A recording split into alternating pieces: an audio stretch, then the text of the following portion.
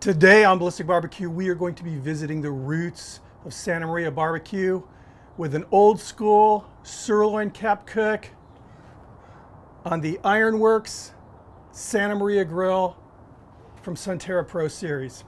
Let's get going. Before we can start cooking, we need a fire. Let's go ahead and get this pit lit. So here in the pit, I have some red oak. This is the funnest and most efficient way to light a fire like this. Weed burner, 30 bucks at your discount hardware store, money well spent.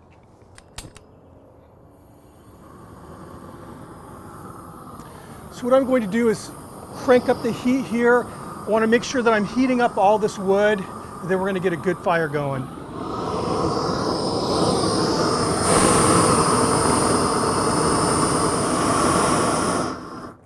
That looks good. We got a fire. So while we wait for these splits of wood to burn down, I'm going to go ahead and prep that sirloin cap for you guys. And here's the meat I'm cooking today, sirloin cap. This is just under 4 pounds. And you may also know it by Coulotte, a Coulotte roast, or now very trendy picanha. It's good. And this really takes us back to the roots of Santa Maria barbecue. Everybody associates Santa Maria barbecue with tri-tip, but it wasn't just tri-tip. They were cooking what then were considered butcher's cuts, inexpensive pieces of meat. Nobody really wanted to buy them. And they had a secret. This stuff is delicious. It's very, very tender. And this was sent to me by my friends over at Eat Y'all. And they're involved in a campaign right now trying to spread the word from the California Beef Council that, hey, chefs, restaurants in California, buy local. We've got some great beef out here in California. So first thing I'm going to do is kind of clean this up a little bit. Doesn't need a whole lot of work, but there's some silver skin here that I'm going to remove.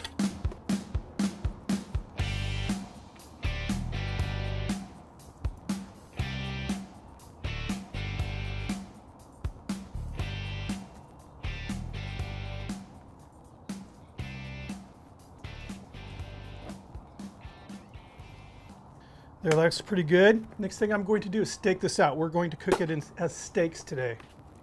So you see the grains here kind of going this way, and we're actually going to cut with the grain on this. So I'm going to cut right across here.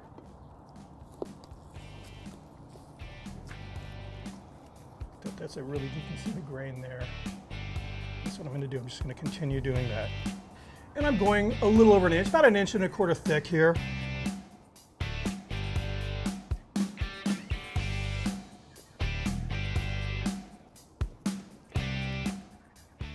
There we go, that looks good. Now we're going to season this meat. So I have here some salt, pepper, garlic powder, equal amounts of each that I mixed up and put it in an old seasoning bottle here. Shake this on. This is very traditional Santa Maria. Keeping it simple, very much like Texas. That looks good.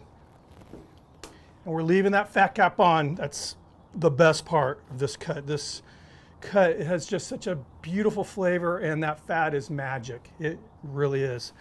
Now we're going to take a skewer. So back in the day, imagine the pitmasters, you know, Santa Maria Ranch, gigantic spits. I mean, huge skewers with whole pieces of sirloin and steaks cut from, you know, sirloin cap just bent on the things and just cooking them all day. This is what we're going to do. We're not going to cook all day, I hope. I hope not. So we're going to go with this little guy, the little snack piece here.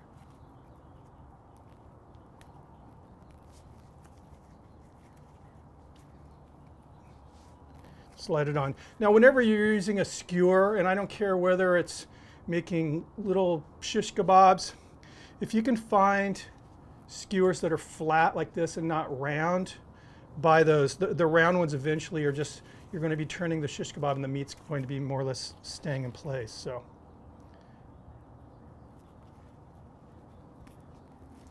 I'm inserting it into the meat and then kind of bending it over.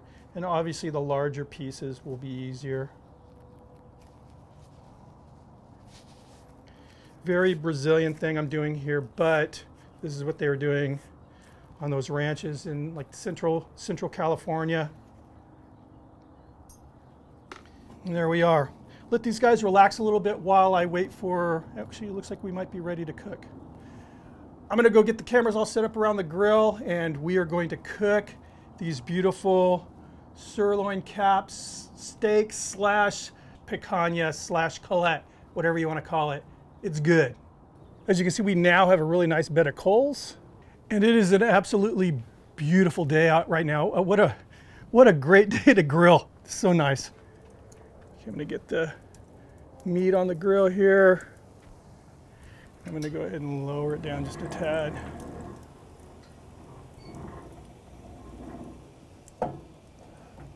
So this is going to be a very easy cook. I'm just going to keep flipping these skewers of meat. I'll be monitoring the temperature. I'm looking for an internal temp of 125 degrees Fahrenheit. Other than that, I mean, if it looks like it's getting too hot, I'll raise the grate. If it looks like it needs a little bit more heat, lower the grate. And keep an eye on, since it is wood and they're still burning down, if I see, you know, flames, I'll elevate the meat a little bit just to keep the meat off of the direct flame. Or I can push the logs away. This is just a very fun way to cook. Again, we're getting back to the roots of how we used to cook before all the electric devices that we've incorporated into our lives. So that's all there is to it.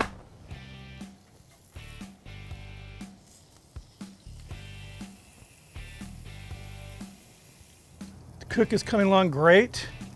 I wanted to make sure that that fat cap gets some love here from the heat too, so I have them kind of standing up on end, leaning into each other. The smell right now, this kind of crisp air and that smell of the rendering fat, oh, really good. All right, looking beautiful. Just hit that target temp. I'm going to get these off the pit, let them rest a little bit, then we're gonna slice them up, share them with you guys. Someone's gonna ask how long did it take? I don't even wear a watch anymore. I'm guessing 25 to 30 minutes. That sounds about right. Smells good though. And here we are, folks. Santa Maria barbecue, the way it used to be, kind of. Let's give this a try.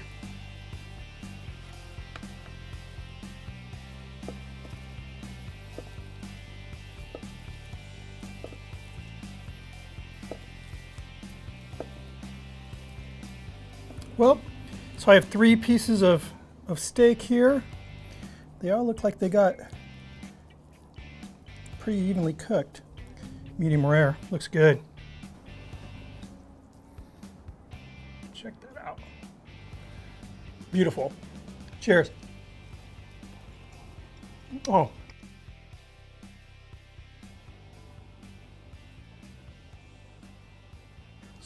So tender. When you're talking bang for the buck, I think this is really difficult to beat. And there's still a lot of people across the country that haven't heard. I mean, you can get a whole roast and stake it out like this for about what you would pay for a really, like a prime, nice thick ribeye. Serve a lot more people. It's tender, it's juicy, and it has that just a really beefy flavor. And I say that a lot of people, well, it's beef. But there are cuts, dare I say filet mignon, that doesn't have as rich of a flavor as this. Wow.